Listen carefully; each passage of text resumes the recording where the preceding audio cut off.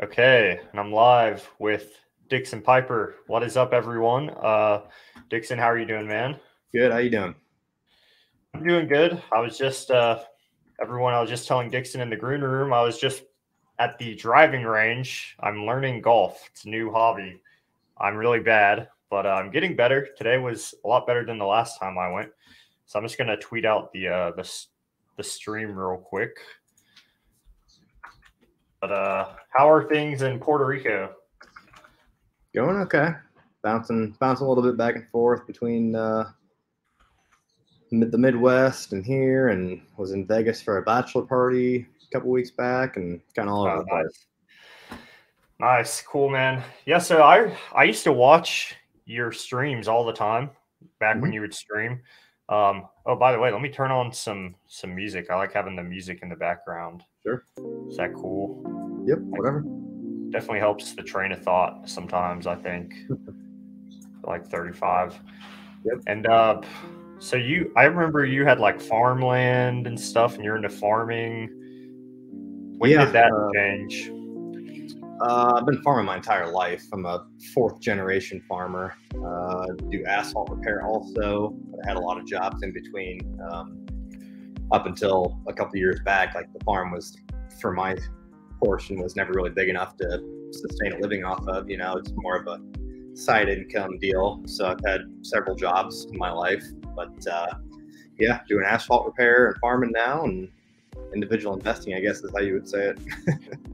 Huh, asphalt repair. Yep. Like, what does that involve? Shifting roads. Like with sand, or like actual hot mix. I mean, basically tar and chip, like rock and oil, basically filling potholes, filling cracks, sealing roads, striping roads, all that. Like in Puerto Rico or back home? No, in the Midwest. Okay, so you own a company that does it, I guess? No, it's a interesting situation we have here. I am an employee, essentially. Okay. Yeah. So you're a broke No, I'm just kidding. Yep. I'm just messing around. No, that's cool. So do you do like the jackhammer? No. The asphalt stuff is not very physical demanding. It's more just having to not have your head up your ass when you're working, so no one dies or gets hit by a vehicle, basically. So 90% of the job is not having your head up your ass. Okay. Farming, like obviously driving in a tractor is not physically demanding, but it would be the other stuff. Like we do all of our own maintenance, so we switch bearings and everything. Got 100 bearings to switch every year. Putting tile in the ground. I do everything from spraying and fertilizing, nitrogen application, all that kind of stuff for farming. So it gets physical, and it gets at this point in my life, I'm getting tired of it. But yeah, a little bit of a change for things coming. Nice. So are you going to be like full-time Puerto Rico? Is that the plan, or? No. I'm just over 6 months here and just under 6 months in the Midwest. Okay. Right. Yep. Because I'm not quitting working or anything. And actually, I'm more busy now that I do this, just because I'm bouncing around so much, and basically come here to do office work and go home to do physical work. Okay. Cool. What is I've seen you say stuff on Twitter too. I kind of a while ago. There's like the farmers in the Netherlands, like all that stuff going on, and you were kind of saying, oh, well, that wouldn't happen in the U.S. So it would take a long time for that to happen in the U.S. Well, I mean, I don't think it would, but I think from that ever happening, I think we're a solid decade away from ever having to like worry about that kind of situation. I mean, at the end of the day, like commodities are needed. Commodities are like one of the few needs on Earth, you know? Right. It's one of the markets on Earth that's not just overvalued and overinflated, and people, you know, it's one of the requirements that you can't just phase it out at this point. It's kind of like oil. Like, we're going to need oil for the next 50 years. You know, they can sit here and ban drilling, but they're just going to drill it somewhere else. You know, we can ban all the drilling of oil in the United States. They're just going to drill somewhere else, because we're going to need this oil for the next 30 years, because like everybody wants to pick a hard stance on the climate situation, but like at the end of the day, like is electric cars better for the earth? Yeah, probably. But to get all that infrastructure in place is going to be a decade plus to get all the infrastructure in place, you know? Right. So, you know, like the world does not work without oil for another, 50 years conservatively. And I think grain, corn, soybeans, wheat, all of that is kind of in the same situation. So I think as bad as America has gotten, it's still one of the better places for freedom, as bad as it has gotten. So I have no concerns over that. That's why a lot of my plans for, like, I think farmland is the greatest store of value on earth. Not crypto, not gold. I think it is not even housing. It's farmland. I think it's the best store of value on earth. What about growing stuff in labs? Stuff like that. Sounds like a whole lot hasn't come from it yet. So I don't know. But at the same time, to be fair, like, do you believe everything you hear on the news about all this crap being grown in labs, how it's giving people cancer, and Bill Gates is spraying stuff on the grapes and strawberries and it's giving people cancer? I have no idea. You know, I have no idea. So yeah. What do you think? Doesn't he own like most of the farmland in America? Is that true? Or like, what do you think about that? He owns farmland. Yep. Is that good or bad, do you think? Well, kind of hard to know. I don't know. I don't see how it could be good that him and China and everybody are buying all the land, but at the same time, like, hey, if he's buying land, don't you think it's probably a decent idea? You know? Right. Yeah. Huh. Yeah, it is interesting. Like, I like America now, but I've thought for a long time that, the rich are getting richer, the poor are getting poorer, and it's kind of make it worse. Yeah, it seems like we're descending into like a third world country, and I know there's still time before that. Like, it's still like you were saying, a great place to live. For reference, like, I lived in Brazil when I was 15 as like an exchange student. Mm-hmm. Every house there had electric wiring, like electric fence, and like a tall fence with electric. You know, like certain people had to have like private drivers and bodyguards. The roads were incredibly dangerous. Then I have a really good friend from South Africa, and he's told me how like it's good now. They're like, they have like 30-foot. He couldn't even recognize his mom's neighborhood because they had 30-foot walls around all the houses, and he was like, I don't know which house is hers. So like, I feel like we do have a long way to go before that, but I feel like that's kind of where we're headed almost. Yeah. So like the wage gap, or not the wage gap, but the gap between rich and middle class, there's going to be a poverty class and there's going to be a rich class, but that's going to keep getting worse. But at the same time, I will say, like, there's arguably never been a better opportunity to improve your life as there is right now. And in the last year that we're questionably about to go into a recession. I don't think we're going to, but like, here's the situation. I can't really speak for larger cities, San Francisco, Los Angeles, Chicago, New York. Like, I can't really speak for these, but like in the Midwest, if you're in Iowa, Wisconsin, Indiana, Illinois, Missouri, all these kind of areas, if you want to go work a service industry, you got a job. If you want to not have your head up your ass, you have a job. If you want to basically put some initiative into it, you can get a job. I had a guy just for a farming position turn me down for $100,000 to farm. 5 years ago, you couldn't be a farmer, like an employee farmer, laborer, no one would hire you for 45 grand probably. And I can't find someone for 100 because there's that much opportunity out there right now in the job market. I've never seen opportunity like this in the job market my entire life. And that's why I don't think we're going to go into a recession, because back in 2008, what was the unemployment rate? Like 20% or something? It was, I don't remember the exact percentage, but it was substantially high back in 2008. And the Fed is forced to pivot to save everybody. Well, now we don't really have an unemployment problem. The unemployment's at 3.5% or 4% or something. And I personally don't see it changing. Could I be wrong? Sure.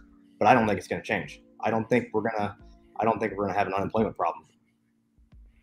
Okay. Yeah, I agree. I mean, I guess even aside from that, I feel like with the internet and social media now, like there's never been more opportunity to make money, to make a business, like with online courses or whatever. Like it costs you nothing but time to build something and then sell it on the internet.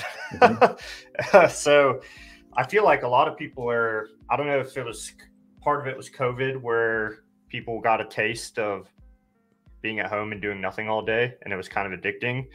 And or also, I think a lot of people are psyoped too into thinking everything's terrible and they have no choice, they have no hope, and life sucks. Because I share that perspective too. I feel like it's with technology and how things are, like it's never been easier to, I don't know, even though it is getting harder to have this class mobility. I think like it is harder to go up. It also hasn't been easier in a way to like build something and sell something.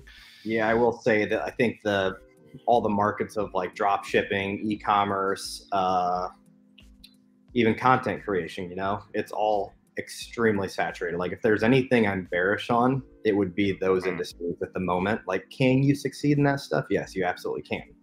But it's not easy. It's very hard to make a living content creating, and it's not as fun as it looks, because you have to be a content creator that's actually profitable.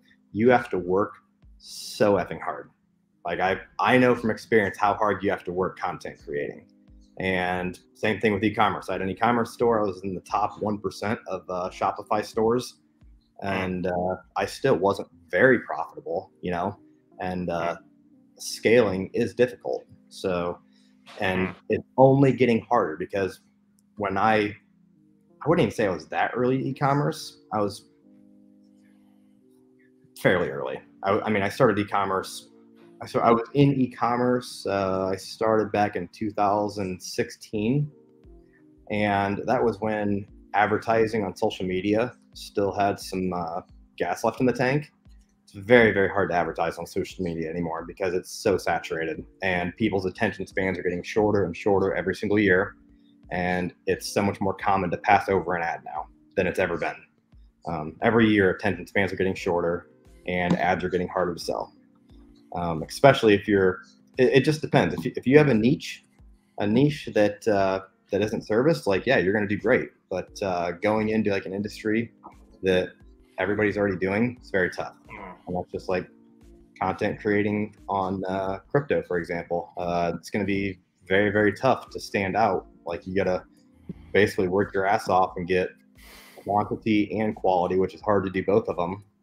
And yeah, but I'm a big advocate for just going and finding a job. And like, employees, in my opinion, never had more power to negotiate a better price than right now. Well, maybe not right now, but a year ago. And ever since COVID started, basically, employees have never had more power to, and this is for small business. This is not for going and working at JP Morgan, not when you're just a cog in the machine, but when you're going to a small to medium-sized business where they actually know you and care about you and shit. It's a little bit different, but I think that's the best opportunity to take right now, because the markets are down. Stock market's down, not down that much, but the markets are down in general.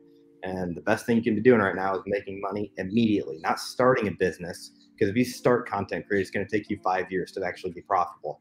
If you start doing e-commerce, it's going to take you several years to actually be profitable. But a job, you can be profitable tomorrow. So I've ever since I hopped on Twitter and the tube and everything, like, I've been a really big advocate of working a job and getting this money shoved into markets, not financial advice, getting the money shoved into markets as fast as you can. Hit the crypto bottom, hit the stock bottom. I don't think the stuff's going back to all-time lows. So we'll see. But if it is, it's opportunity. If you're working a job when you have income coming in every single month, that's just opportunity that you should be happy about. And that's why there's some people that take the bear markets really good, because they have more money coming in every single month to buy that. And there's people that take it like shit because they put $2,000 in at the top, and they have to sit here and pray to God they don't do anything with their life, and they got to sit here and pray to God that the market goes back up and then 50x is on top of their all-time high purchase. So you can get out there and work and actually change your life, or you can sit here and just hope and pray that your casino chip 50x's, you know? I mean, that's the kind of position people are in. Yeah. I think that's a good message. I mean, I've noticed too with some restaurants I go to, like the service is really bad. I don't know why it's that never is. been worse. It's never, yeah. service industry, a lot of it's never been worse. Yeah, because I used to work as a server, and I mean, there are guys. One real quick, it's never been worse, and I'm trying to think of the word here. The entitlement to a tip, especially a tip over 20%, has never been higher. You know, so the service industry is all messed up right now. But go on. Yeah. Dude, I get a haircut at this place, and when they flip the screen around, the minimum tip is 30%. Yeah, the minimum. It's bullshit. Yeah, it's kind of insane. I usually always tip over 20% if somebody's good, but yeah, I want the option. You know, that's the point of tipping. So yeah, I don't like that at all. Yeah, I try to tip over 22 just because I used to work. I was a server, but this was like 4 years ago, maybe, or 5 years ago, and like there were guys, they could make like $400-500 in a shift, and I was at a pretty decent restaurant downtown, but like because they just were they would hustle, and they would make everyone who came to the table feel special, and they like actually put in effort, you know. So it's paid for like I find it now. Yeah, like I get people now, like I'll go to places now, and sometimes I'm like, dude, what the hell is going on? Like, this is so bad. Like, I'm like, I've been a server, so like I'm not being super harsh. Like, this is just shitty. Like, what the heck is going on here? So I don't know, it's weird. I think there is a lot of entitlement to like tips too. I don't know. It is weird how it's set up there. Where I was, like, we legally had to get minimum wage. So if we didn't make enough tips, you know, they had to like compensate us up to minimum wage. But in South Carolina, it's like $7.25. But honestly, where I was working, like if you weren't getting tips over minimum wage, like you must just be really bad. Because like I would make, you know, I could make like 200 in a night pretty easily if it was a busy night and stuff. And if I wasn't like high, because I would smoke a lot of weed back then, so I'd go serve table. That was the worst, and I'd go in high because I'd be like, wait, what did they have? And I'd be like, well, I definitely want like lower. Oh, sorry, my headphones just died. You're good. Let me turn it on real quick. Gosh, I hate technology. Let's see. All right. Okay, I can hear now. Yep. Sorry about that. Yeah, I don't know. I mean, I told this story on my channel. I definitely was one of the people who, I was a soccer referee. You know anything about that? Like referee? You're a little bit muffled. You don't sound great right now. Oh, really? Yeah. How about now? There it was better. Okay. Yep. Is it good? Okay, yeah. So I was a soccer referee, and I could actually make more money doing that than serving tables. I mean, maybe if I served at like a 5-star restaurant in my city or something, but I didn't like it. It is kind of gross serving tables, especially like, I guess my one restaurant I worked at, we didn't have bus boys, and we were just supposed to help each other out. So like you're there like touching people's like dirty napkins, and it's just gross. But yeah, reffing soccer could actually make really good money. I don't know this, but how difficult is it to get at a 4 or 5-star restaurant? Like to be a server there, is it difficult? Like to get a job? If you know someone, it could help. I mean, the way I got my first job, I was a food runner. My brother worked at this place, so then he got me a job there, and then I got a serving job. What I did was I literally walked in person to the place with my resume and was like, hey, I was a food runner.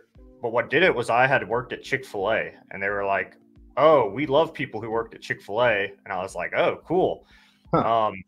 So I think if you look good and you know how to be polite, and maybe knowing someone too, a lot of it I think is a long 95% of it's attitude, man. It really is. Yeah. And I think going in person is a big thing. I was trying for weeks to get a job applying online. I literally walk in person first day. I got an interview the next day and got the job. So, but sorry, go ahead. Yep. I think I think a good resume of employment, a stable employment of like 3+ years somewhere, and a good attitude is way more valuable than college education. 100%. Obviously, if you're going for a job that requires college, like an accountant or a doctor, any of that crap, like of course you have to go to college. But if you're going to go for business management and want to go work at some office at a trucking company, they're going to hire somebody with 3 years of employment history at some place with a positive attitude before they get some entitled loser out of college. I'd be very convinced on that. Yeah.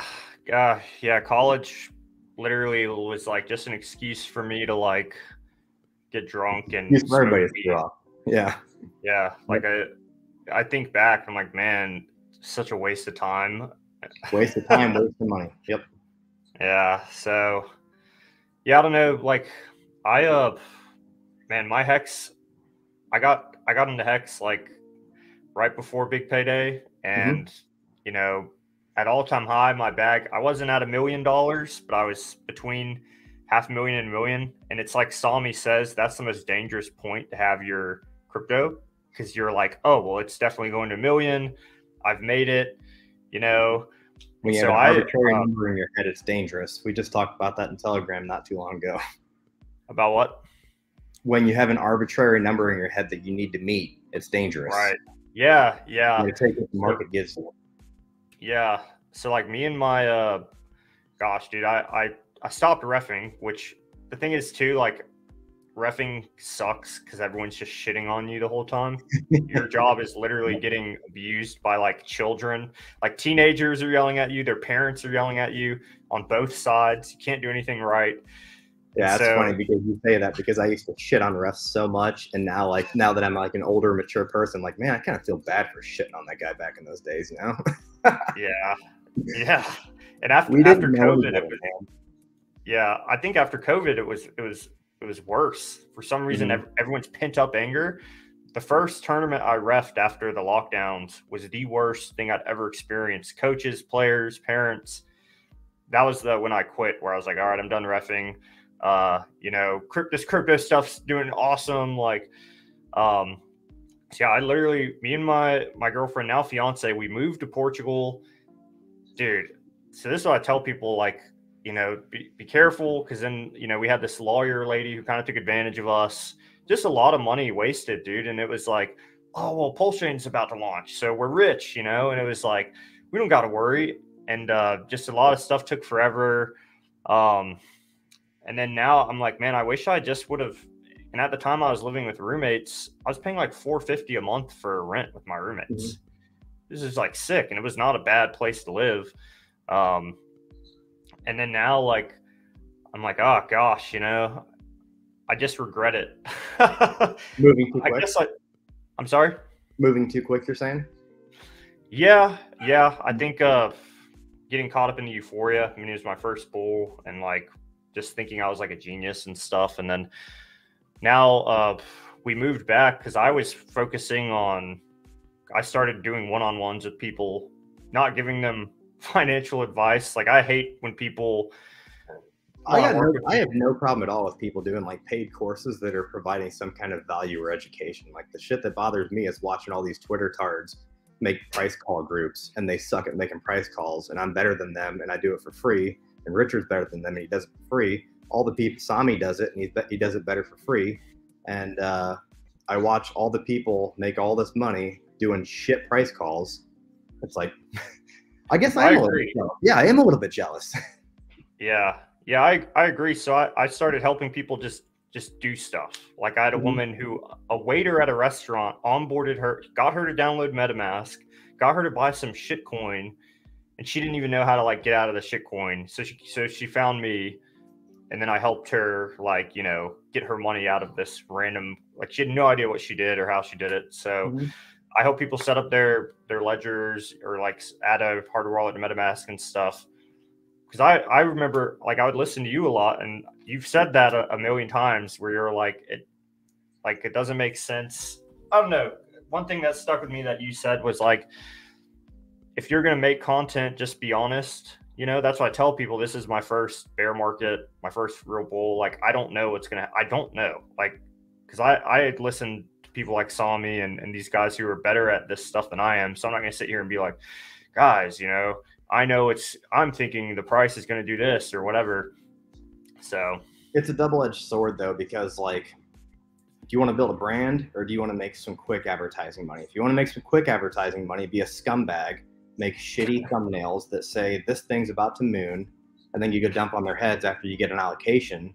So you can make a lot of money going the quick route and being a content creator and just taking payment from all these ICOs and airdrops and all this kind of stuff. Or you can go like the normal route of not scumbaggery and like actually create a brand, and people listen to you if you create a brand. And in your brand, you have to have honesty, you know, like I never lie. I have no reason to lie, you know, and there's no point to lying to anybody. And that's how you build a brand of people that actually trust you and care what you say, you know? Yeah. So then I have the course with Randy, but I made the whole course. He basically just is partnered on it, and he's actually someone who has. Sorry. Oh no, is that the hurricane alarm in Puerto Rico? My phone is. I probably need to change my phone ringer. But yeah, but the course works great because he's been in crypto for so long. He can provide. He's kind of like the wise guy, old man with the staff. Is how I think of him. And then I'm just basically just explaining the basics to people, like what is crypto, why does it matter, here's how it works, security stuff. But yeah, I don't know. That's what I'm trying to do. I do wish people wouldn't take such like a hard stance on the paid promoter thing, because they lump in like educators. Like, you should get paid for your time to show somebody how to set up security and how to set up MetaMask and all this stuff. Like your time has a dollar value to it, you know. Some people elect to do it for free, which is fine, but you do have a dollar. Like, if you do it for free, you want to do it for free as a hobby, you know.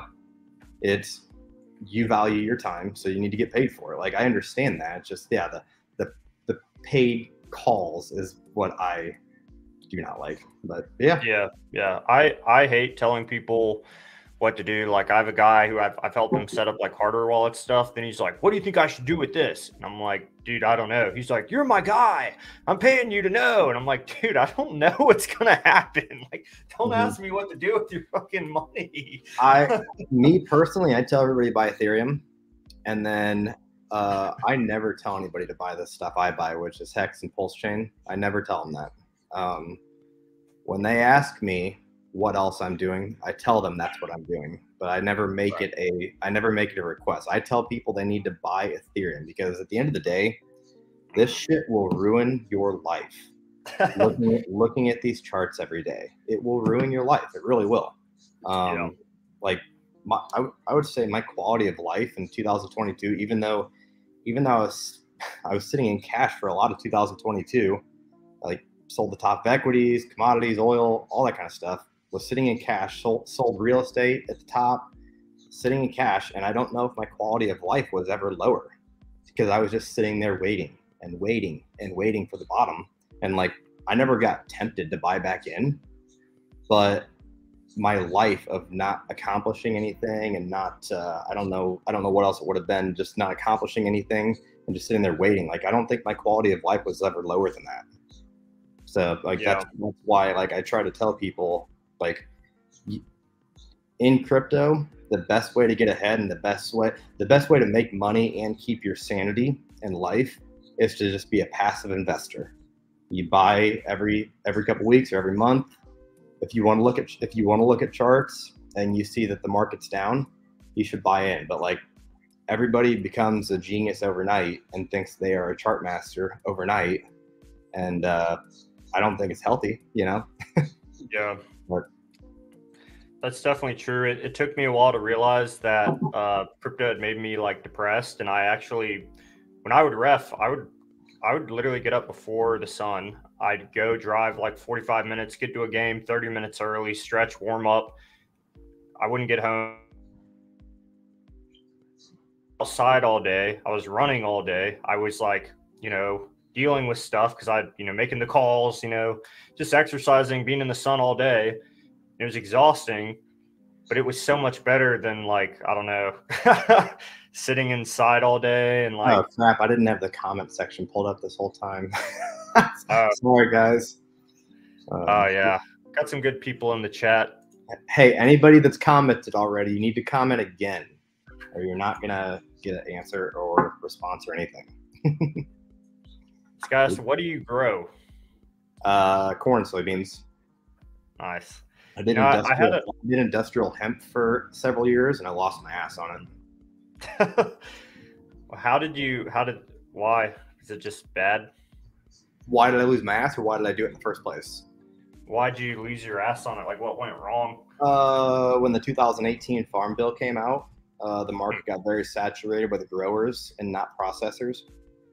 Processors came online, but none of them knew actually how to process. It was kind of like crypto, where everybody that doesn't know anything launches a coin. It's like everybody that doesn't know anything about business launched a processor for industrial hemp. So none of them were able to get fired up, and they all went out of business, and all the hemp growers went out of business. And so I stayed in it several more years to try to weather the storm. And the storm is about weathered at this point, to where I could actually be profitable farming industrial hemp with my methods, but I'm to a point where I don't want to. So I have all the equipment to do it, but I'm not going to. So probably just wait for the market to really come back. Like I was selling, to give you an example of how bad the market went down. Like when I started getting in, we were selling small amounts, like pounds at a time of smokable flour for $200 a pound. I just offloaded everything for $15 a pound. We were selling biomass for, I want to say it was all the way up at $5 a pound in 2017. I was selling biomass down as low as 20 cents. So you think crypto crashes are bad? You should try farming hemp. Jeez, man. Yeah, I actually had a joke I was going to do where I grilled some corn last night, and I was like, I'm going to ask Dixon about his farming, and then I'm going to pull up the corn and start eating it. But I decided not to. But here, I don't do any organic. Organic's getting really popular around us and really big, but I'm not a big fan of organic farming. So I'll let other people do that. Okay. Eat theirs. Yeah, man, you're making me, because here's the thing I do these one-on-ones, I do YouTube, but it's volatile, 1 week I'll have like 6 people want to meet with me. And I'm like, yeah. And then it's like 3 weeks of nothing. And it's almost like I've put myself now in a position where it would be hard for me. I guess I could, because sometimes I'm like, man, I kind of want to like have a job again so I could be buying more crypto, Mm-hmm. But thing is, when we moved back here from Portugal, well, that cost a shit ton. Now did you announce your citizenship by the time you got there? Did you have to like get citizenship again, or how'd that work? Or did you have dual? Or we got a D7 visa for 2 years. My thinking was, let's go to Portugal, and in 5 years we'll renounce U.S. citizenship and not pay taxes on crypto. Mm-hmm. I was like, it'll be a long-term thing. But then we just had a bunch of stuff go wrong. We had no electricity for a month, which sucked. My girlfriend, she has a nursing degree, so she was there doing nothing, and I was like building the course basically that I have now. I was, trying to start the YouTube channel. She just had nothing to do really. That combined with the no electricity, and then family, like her grandpa died while we were there, and she couldn't make it back to the funeral because it was just a long way to travel. And like, it was like, damn, okay, we miss home. Let's go back. And she wanted to nurse again and stuff. But it's crazy because we were paying so little there, Here it's like we're actually paying more even with her salary, it feels like. And I mean, the business stuff is going better. But I mean, the car market was so just ridiculous. we just got one car, and I was like, oh, it's fine because I'm at home working from home anyway. But now it's like, well, it'd be nice to have 2 cars, but even now, like it just feels crazy to get another car right now because everything's just so like inflated. Yep, weather the storm basically is what I'm telling people. Weather the storm. Try not to buy houses. I recommend renting a house right now, or renting an apartment right now. Yeah. Weather the storm. If you don't have to have a vehicle, try to wait a year. I don't think we're gonna have a recession, but I do think things are gonna pull back slightly and not be at least overblown in price. You know, like I bought a new truck in 2022, and it's still worth more today. That's not right. You know, like I shouldn't be getting more for that truck today than a year ago. So market still needs to correct a little bit, but I still don't see a recession coming. Yeah. It feels like we've been weathering the storm for a while, but nah, that's just the predicament I'm in now. Cause we also have a puppy, but even with the car, I think the puppy could be okay for a few hours and, you know, then come home and deal with her. Or maybe I could get a job and schedule it when my fiance is not working. I don't know, but it does feel like stuff is picking up again. But I don't know. This is the lesson I'm trying to tell people is like, just be careful. You know, don't quit. Don't make the mistake I did where I kind of like, I don't like to live life with regrets because like you just make mistakes and you learn from it. So it's like you got smarter from it. Yep. So it's kind of how I take it. I'll tell you what, like what you've told me in the last 20 minutes is way more valuable than listening to some loser scumbag like Alex Lorenzo, who wants you to pay him to give price calls and tell you where the market's going, and the guy loses his ass and loses his company and loses his car and house in the bear market because he's so bad at price calls, and people pay for that. You telling people like the situation and the reality of things is way more valuable than people paying for that crap. But the unfortunate part is people just don't listen. You know, they'd much rather just pay to have somebody feed them and spoon feed them and hold their hand. And then when something does go bad, they have somebody to blame, you know? Right. That's the unfortunate thing. People just won't stop following scumbags. Yeah. Well, thanks, man. I appreciate that. I try to keep it real with people, and I don't know. It's a lot to think about what you're saying because I miss manual labor. Like I grew up literally. It was like yard work every weekend, push lawnmower, mowing the yard. My dad would wake us up and we'd go like trim bushes in the heat like all day and stuff. And part of me kind of misses that kind of work, you know, because it feels rewarding. Everybody wants the life of like whatever it is, living on an island or sitting on a beach, enjoying a cocktail and letting your money work for you. But like there is something to having worth to yourself and feeling accomplished at the end of the day. And I don't think a lot of crypto people feel that accomplished just looking at the chart that day. You know what I mean? So I would say that like the name of the game is we are trying to make money in crypto. And then hopefully when we do ever make the money in crypto, we can invest that money and be more productive with it. So like you're basically doing your time, you know? Right. Yeah. It is. It gets depressing really fast when you're just not doing anything. Yep. It sucks. Like, yeah, so when I made a move to an island, like I was already on like the downtrend of like, I need to slow down working because I was overworking myself so much. Like I probably haven't had a weekday in the last decade where I was inside in less than 12 hours. So I was exhausted. I was shot from grinding for the last decade. And by the time I got to an island, I was ready to start slowing down. And once I started actually slowing down, like I realized like my quality of life for whatever reason is actually going down a little bit, not doing anything at all, because it made me really quick want to start sleeping until 11 or something, you know? So like at the start of the year, I was actually getting out of the asphalt business and only going to farming and getting out of some other stuff I'm involved in. And over the course of a couple months of, I don't know, I guess you could call it soul searching or something, I went from not like getting out of everything to I'm hiring people as fast as I can at the moment. So yeah, that was my decision that I'm not going to leave working and doing stuff like that, because my life is better feeling accomplished. I am trying to cut back on all the physical labor and be like only management. That's what I'm trying to do at the moment. But yeah. Hope that helps. Yeah, that does. And You'll Never Walk on Hex says I should go back. I think about this, it's just, man, like, I don't miss getting yelled at by like teenagers and stuff, Yeah.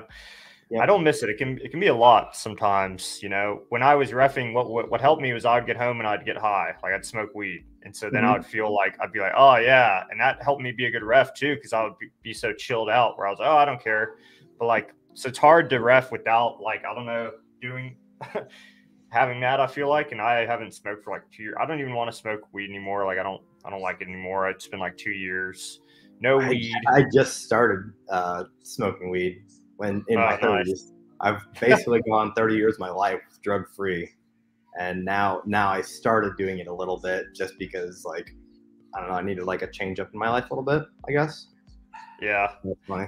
It can be really, I mean, it was really, really helpful for me when I first started. Like it definitely, because I was super stressed, just hated life, like depressed, and it pulled me out of that, helped me feel like great and gave me new perspective. But then it got to a point where I was doing it so much, it was just enabling me to be a lazy like loser and not give a shit and kind of have no ambition. I've said before, I know I'm self-aware that I have a really addictive personality. So like, I'm very careful that, like, I smoke weed now, but I make sure I only do it on like Saturdays. And it kind of opens my mind up to a different perspective a little bit of thinking about things. Helps a little bit. Yeah. But yes, there was a week where like I did smoke 4 days in a row. I could just tell that I was like laggy, cloudy, unambitious, kind of all the above, and I don't want to be like that either. So yeah. Yeah, and I think I did it started at like 18. So that wasn't, it's not good because like your brain's not fully developed. There's definitely studies that show, but like the thing you buy into, at least I did at that age, me and all my friends was like, weed's good for you. Like, yeah, it's not cigarettes. Like it's good for us. And like, it's good. Like, it's not good, but it's not bad for you on a weekly basis. So like, here's the nuance to that. Right. Like, it's way better for you than alcohol, but I know I know dozens and dozens of very, very successful heavy drinkers, which I don't condone. Like, I don't think that's a good idea, to drink a lot. But I know a lot of very, very successful heavy drinkers. I don't know any successful weed smokers. All the weed smokers I know are just lazy and chill, which if that's how you want to live your life, it's all about how you want to live your life, And if that's how you want to live your life, then that's fine. Like, if you don't need much, if you're satisfied with a 1,000 square foot apartment and just hanging out, playing Xbox, well, I'm like, great, but most people aren't satisfied with just that. And smoking weed does not get you there. And drinking alcohol doesn't get you there either, but drinking alcohol is way worse for your body. But yeah, it's new. I've seen this funny meme where it was like society's built on alcoholics, and it was like the Roman Empire and like all this great literature. And it was like society's built by stoners, and it was like a bunch of guys with like paint on their bodies and like spears and living in huts. Yep. Yeah, I think it's weird because I can't drink 4 beers anymore without feeling awful the next day. Like, I'm not drunk off 4 beers, but man, I just feel like dog shit the next day. And I feel great smoking a little bit of weed. I feel great the next day. But I know people that drink 6 days a week, and I don't know how they operate the way they do. It kind of blows my mind. I mean, my dad's one, he has a drink every single night, and he wakes up earlier than I do every morning. I don't know how he does it. Yeah. I definitely have a bit of an addictive personality as well. I don't know. Drinking's now my thing where I'm like, oh, I think I do it too much. And I'm like, but I'm aware of it. And sometimes I know I'm doing it. I'm like, well, I'll fix it eventually. And that's how I was with weed. I knew I needed to stop smoking so much weed. And I just kind of like with time got to a point where I was like, okay, like I was able to get off of it completely. Mm-hmm. I don't know if I'd ever be off alcohol completely because it is a good like social lubricant, I guess you could say. And, you know, like, I don't think there's anything wrong with casual drinks, you know? Right.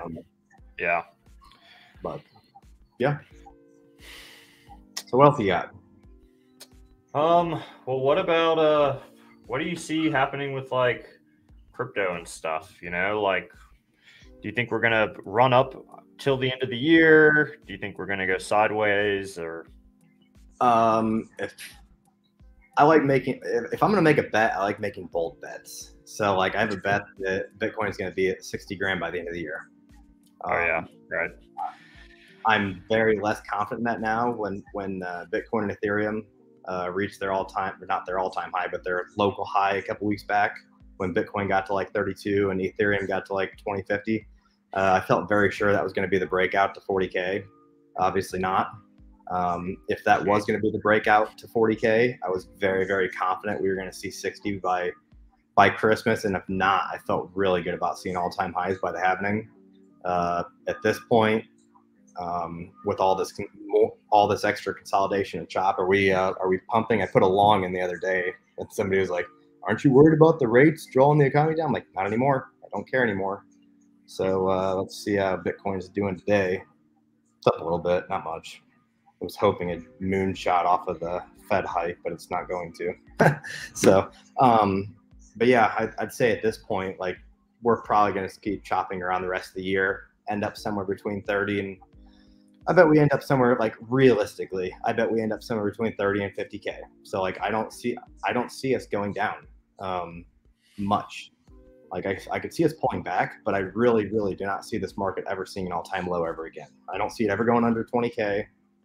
I think the chance of Bitcoin going back to 20, I would personally put it under 10%. Is how confident I am that it will not hit 20 again. I think there's a better chance of 60 by end of year than 20 by end of year, personally. But the 60 by Christmas is dwindling very, very quickly. We needed to break out last week. So that's my opinion. I'm bullish. I'm blindly bullish. I don't care what I see on social media. I try to get off social media anymore because nothing matters at this point. That I made a Twitter post back in September of 2022. I said, right now the Fed is in charge. Don't fight the Fed. But at some point, enough selling will have happened that the macro and nothing else matters.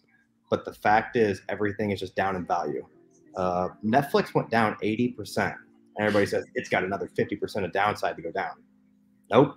Netflix is up 200% from the bottom. I bought it at 169.69.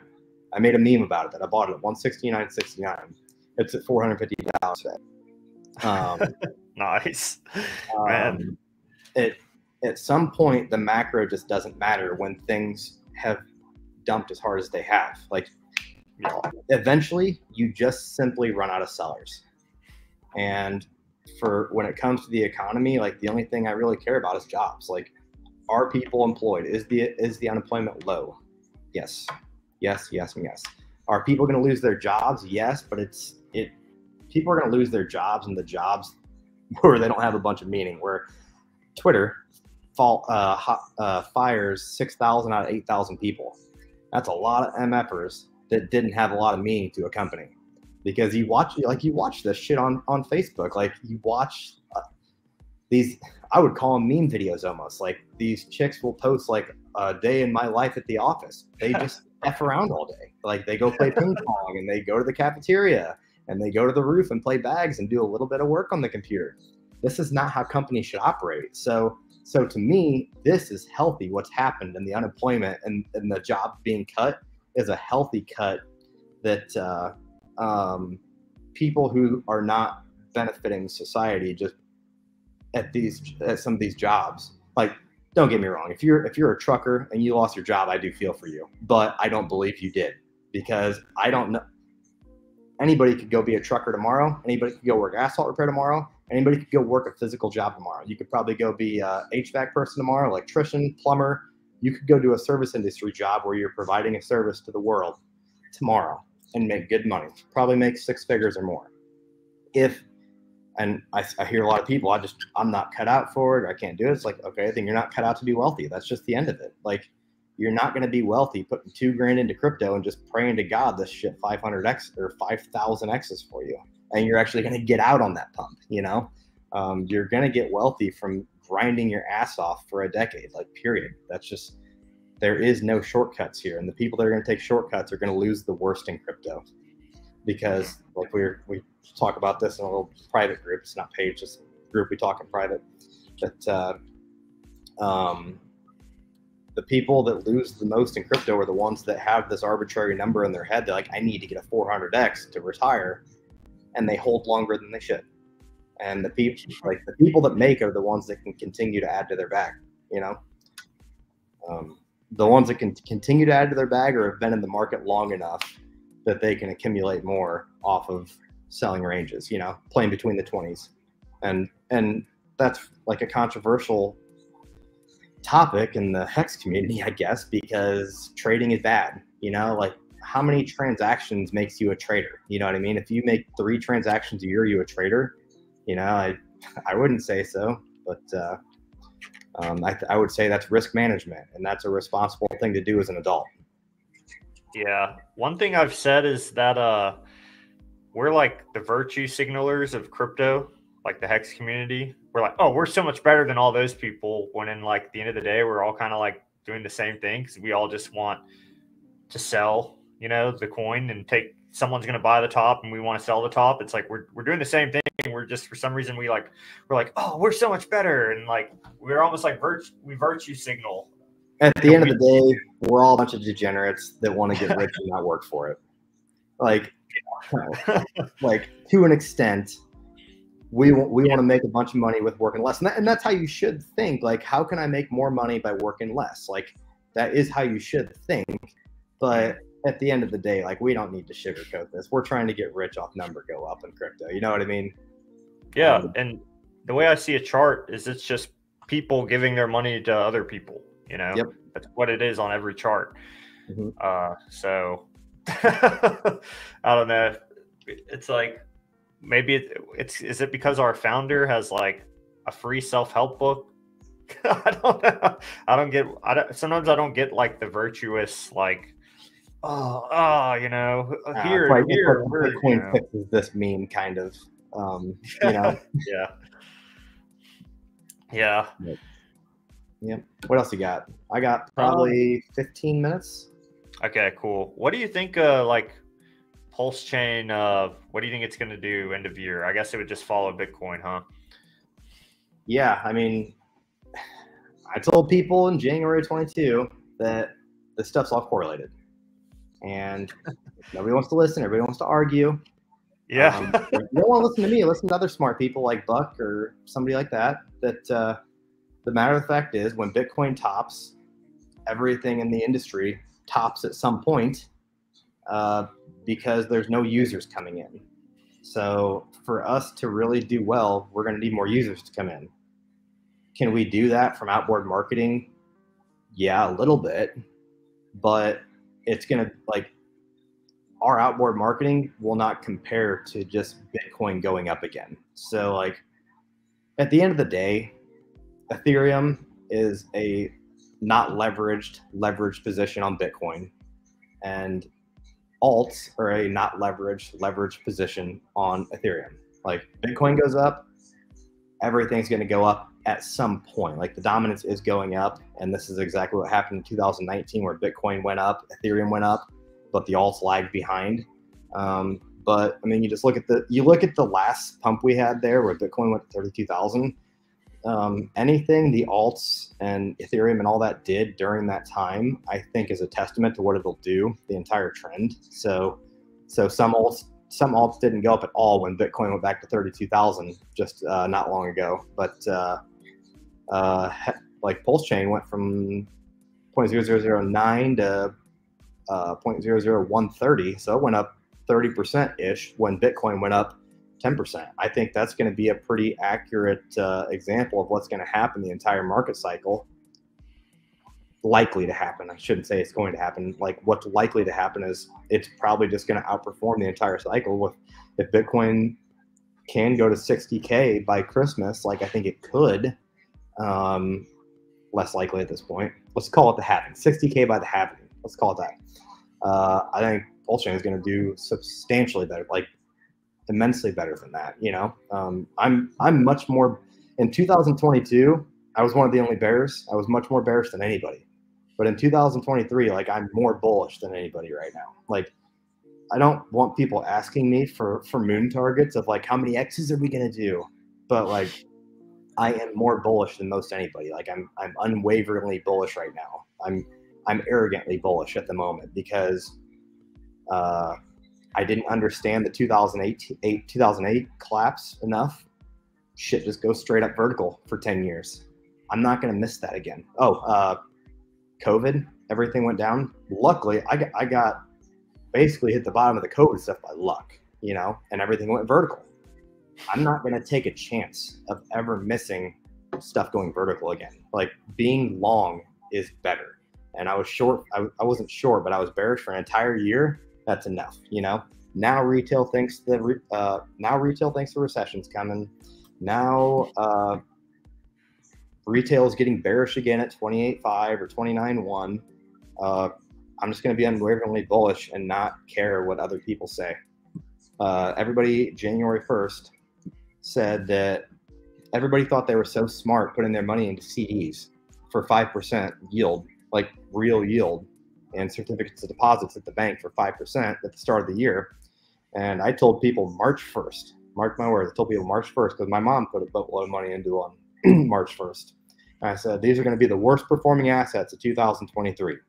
Well, at the moment, it's getting destroyed by everything. So after you're bearish for a year, there's no reason to be bearish anymore. Like the pain has happened. And now, like you watch people like Alex Lorenzo and Wendio get wrecked. They sold the bottom and then they shorted the bottom in January and they wrecked themselves. And they say, oh man, it's been a really tough year. Like, no, it hasn't. Like it hasn't been a tough year for hodlers or people that just don't listen to retail investors, you know? So you either need to be one or the other. You need to be a long-term hodler or you need to be a counter trader to retail investors. You need to be one or the other though. Right. Yeah, I definitely say trader investor, I would say that. Yeah. It's been nice watching things go up. It just one thing that Richard Hart said was be a net buyer, not a net seller. Mm-hmm. And it just sucked because I've had to be a net seller for most of this time, and it's because of the decisions I made. Let me add one thing real quick before I forget it. Like, could I be wrong and we go back down in the stock market and everything? Yes, I do think real estate's going to go down, but I don't think it's going to go down as much as everybody thinks it's going to. Could equities and crypto go back down? Yes, but you know what? And everybody's going to dunk on me for being an arrogant son of a bitch on here. Like, I get it. Like, that when you're this arrogant, you got to take the good with the bad. But you know what? I'm still working. I still get to go buy when it goes down again. You know who doesn't get to buy? The LARPers on Twitter. They were saying, oh, I thought you said it was a bull market. I'm satisfied because I'm going to outbuy somebody's bag that's complaining on Twitter that it went back down. And I'm going to be happy either way because I'm just bullish from now on. And period. Not on real estate. It's probably going to take a couple of years to get bullish on real estate. But on everything else, yeah. So what were you saying? I was just saying, like, just kind of the theme of everything we've been talking about is like you want to be buying and not selling, you know? Yep. Because even if you take a big profit at the top of the bull and then you're going to do nothing the whole bear, where you're just eating away at the money you could reinvest when price is low. So that's what's happened to me. And it sucks. Like, I'm a hodler, but I'd like to be a buyer. but I can't really because I'm putting money towards other things and life, and so it's just like, I don't know. I know a lot of people in my world, like I've been a serial entrepreneur, started half a dozen businesses. Several of them worked out really well. Some of them didn't make that much money, so I got rid of them, closed them, whatever it is. I got other buddies that also started businesses. And after they had one business, and I would be hard pressed to say it's a business, like they had an endeavor they wanted to try. And after that, it's like so many people get this, I'm trying to think of the word here, this, whatever the word is, they feel they're too good for a job after that. They have too much pride to go get a job. And like, there's no shame in going and getting a job. There's really not. I would argue there's more shame in not going and getting a job if you need one. You know what I mean? Like, I don't think there's zero shame in going and getting a job, because like that's what anybody who's going to be successful would do. Right. Yeah. And I have the course with Randy. I think the first one went really well. Everyone loved it. Had like 26 people. We're basically trying to model it off of like what DCC does, where like once every 4 months for a week, we have people sign up. So I don't know, that's my business endeavor. And then the one-on-ones, but make it a side hustle. Make it a side hustle. So one, either you don't have to start selling out of your stack, or two, you can keep accumulating. You know what I mean? Yeah. Make all your education money, the money you put back into the market, and then live off of your work money. Like, even if you only want to work 3 days a week, 4 days a week, go do something and live off of that. And don't live off your investments at the bottom of the everything market. You know what I mean? Right. That's my best advice today. Yeah. I did do really well with a certain coin. I know you know what I'm probably talking about. Meme coin? Yeah.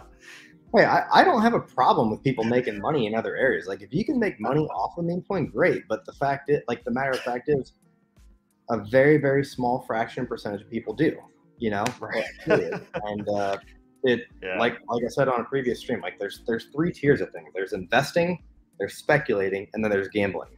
Yeah. Like, the stock market's investing, Bitcoin and Ethereum are, I would call them speculative investments. I would call Pulse Chain and Hex straight up speculating that they're going to be worth a lot more. But then meme coins are gambling, and I'm not in the business of gambling. Like, if you have an inside opportunity that like, oh man, I'm the first one to this, and I know people that are gonna shill it. Okay, now you're speculating. You have an edge. You have an edge. But I never heard about the RBC until it was up 50x. I no longer have the edge, so I'm not in the gambling game. Like, I'm not buying something that I didn't have a competitive edge into. Right. In the gambling field. So like, I got no problem with people making money in this stuff. It's just people generally, the statistics is you don't often make it that way. Yeah. I don't know a single person. I know a dozen people on an island. I don't know any of them that made it by slinging meme coins. My brother was a meme coin slinger, and he's really good at it. He made money on all the meme coins. But when you understand the compounding gains of a bull market, of the compounding gains of even Ethereum going up, meme coiners. Okay, everybody's gonna find a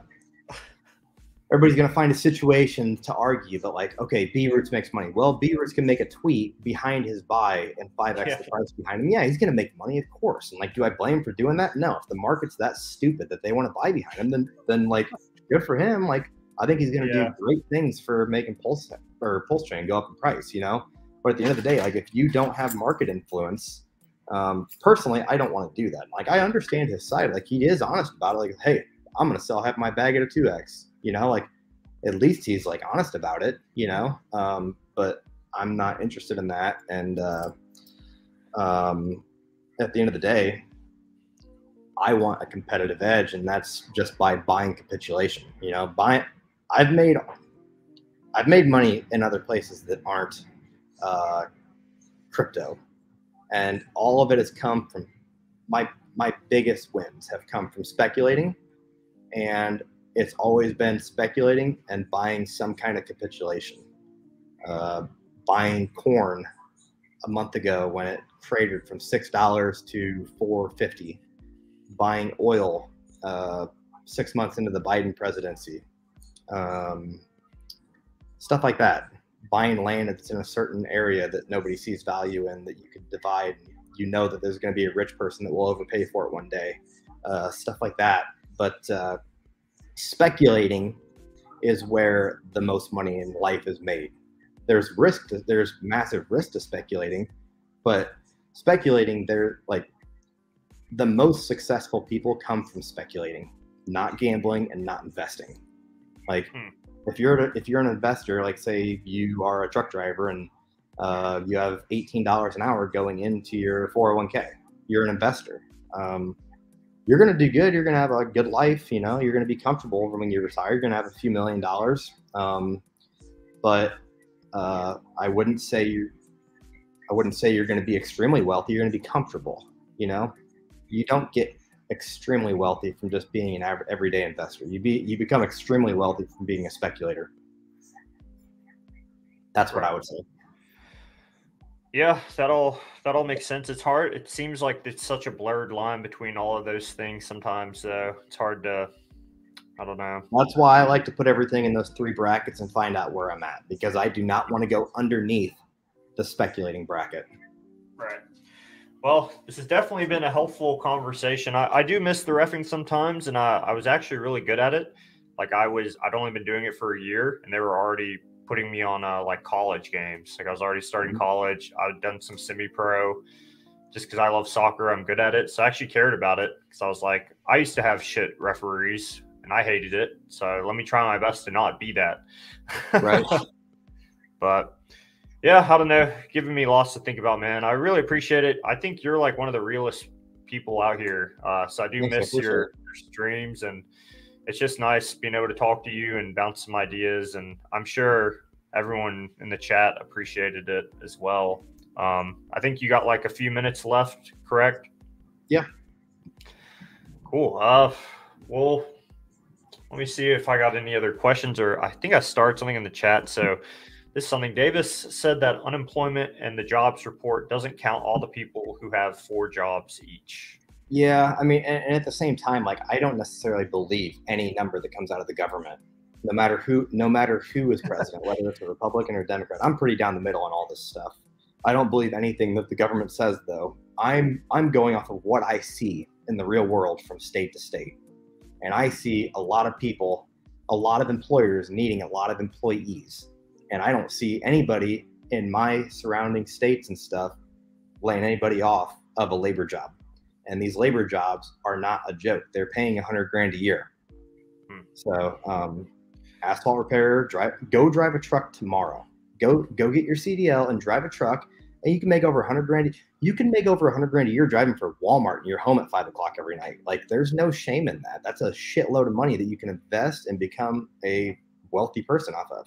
If you can take that money, and if you can take $100,000 from driving a truck and just passively shove that into live off $35,000 of it, put $35,000 into crypto, put $35,000 in the stock market, you're gonna do good. You know, like, unless you believe that we are gonna unless you believe that we're gonna go down, which I don't think is possible, because the government's gonna unless you believe the government's not ever gonna print again. I don't see it happening. That is kind of crazy how you can do a labor job like that now and make that much money. And like, my brother went to grad school and took on 6 figures of student debt, and now he's making like under $100K a year doing stuff. And he's like always complaining, like, oh, you know, the money, it's so hard to make. Oh, money's so hard to come by. So I have multiple people making over $150,000 a year doing asphalt repair, and they only work from March to November. Over $150,000 a year doing that, because I guess operator pay. A lot of the times it's operator pay and prevailing wage, depending on what state you're in. But yeah, it's no.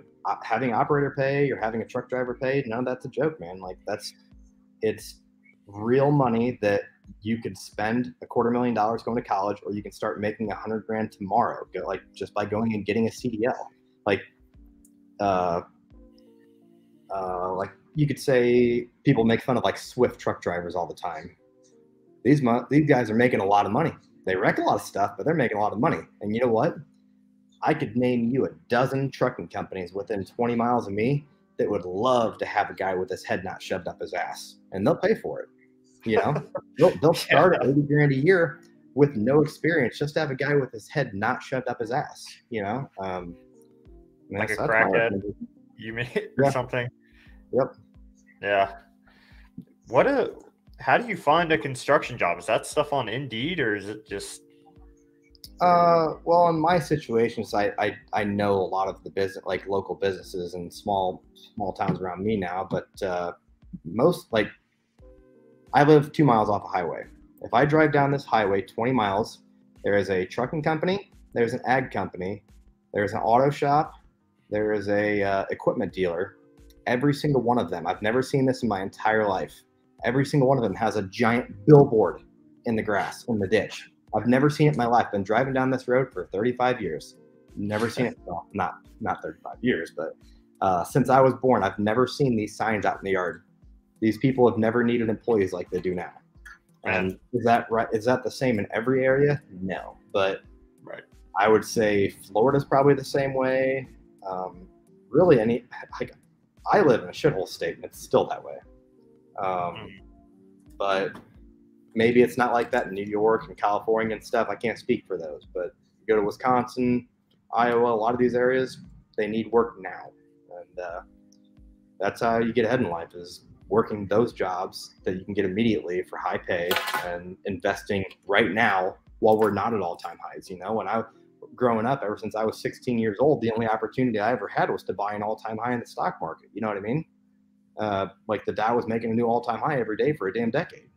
You know, now you get the opportunity to buy not the all-time high for once. And that's why I aped every single dollar of net worth I could into the markets, because I wasn't going to miss that opportunity a second time. Right. Yeah, I definitely learned a lot of lessons from the first bull and bear. And yeah, I definitely learned a lot from all your streams you used to do. And I know you've been basically everything you're saying here, you've been banging this drum for a while. So yeah, I appreciate you, man. Do you got to go now? Yeah, I better get going. Cool. Yeah, I gotta take my puppy for a walk. Cool. Give her some exercise. But all right, yeah, thanks so much. Thank you everyone in the chat for being here, and anyone watching the replay, appreciate you. Hit the like, hit the subscribe. Any last words for people? Nope. All righty. I will see Nowhere you to all. find me. Nowhere to find me. Sorry. Yeah, Dixon. If somebody really wants to get a message to me, like there is people that know me, and I talked to a couple people on Telegram. Like you could get a message to me if you needed to, but like I'm not fielding any messages for, hey, how many X's can we get out of Pulse Chain? And you know what I mean? I don't need any price target DMs. So right. But yeah, no, I appreciate it, man. It was a good talk. Cool. Yeah, thanks. Maybe we can do it again sometime if you're ever free. Yeah, for sure. Cool. All right. Well, thanks everyone for tuning in. Going to go ahead and end the broadcast. I will be streaming tomorrow with a Wild SJ and Black Hexagon to find out about the Pulse Chain tour, find out how that's been going. So that should be fun at 3 p.m. Yeah, 3 p.m. Eastern. So, all right. Sounds good.